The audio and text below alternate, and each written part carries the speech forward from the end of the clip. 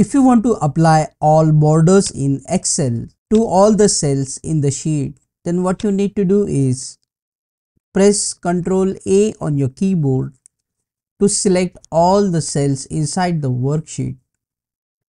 After selecting, you need to click here on all borders drop down, a small downward triangle here.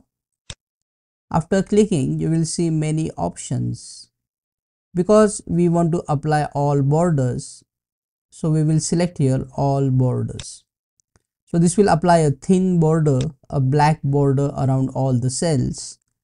But if you want to increase the thickness of this border, go back to the borders option and you will see here the option of line style. You can select here the thickness of the border around the cells. For example, you can select this one or this one. And there are other styles of line as well. So I am selecting here the thickest line and then go back and select the option all borders. So this will increase the thickness of the cell borders. If you want to change the color of these borders, then go back to the borders option. Select line color of your choice, for example red color, and then go back and select the option all borders.